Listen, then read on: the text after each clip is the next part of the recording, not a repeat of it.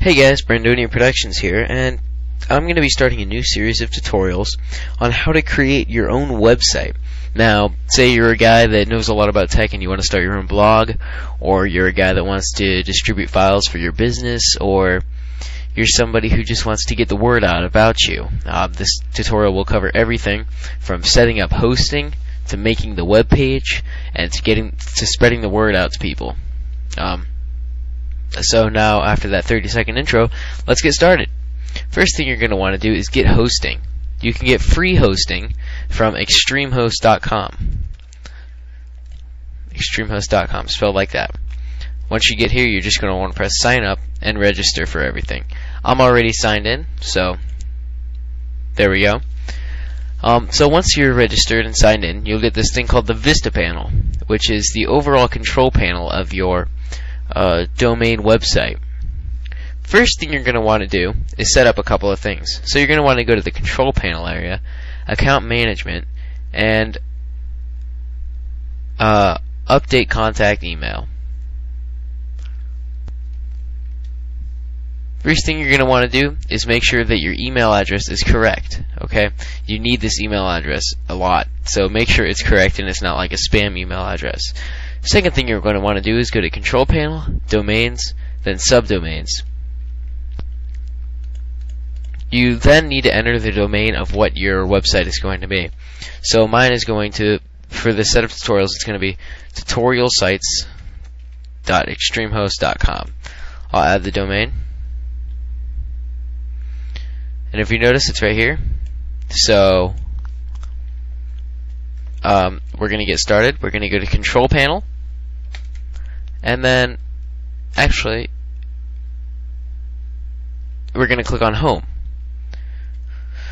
Now what we're going to want to do, now that we have our domain set up and you can access it from the web, if we notice, we go to tutorialsite.extremehost.com.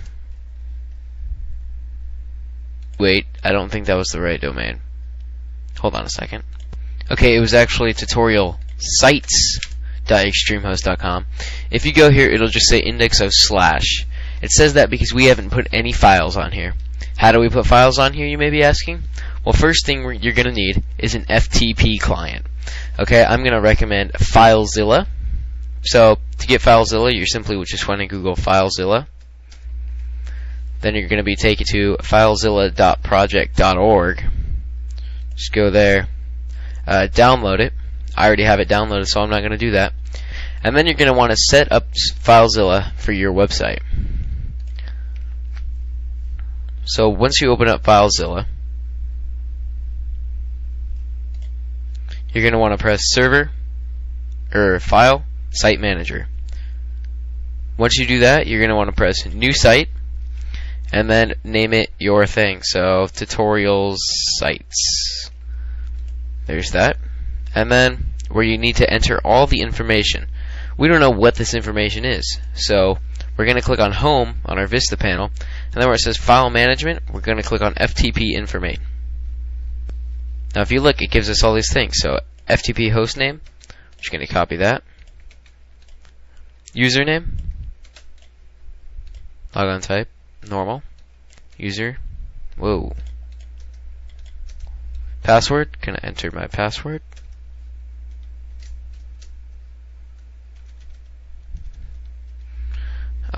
Port, I don't know what port to use, so I'm just gonna say port 80. You don't need any of this stuff. So then we're just going to want to press connect.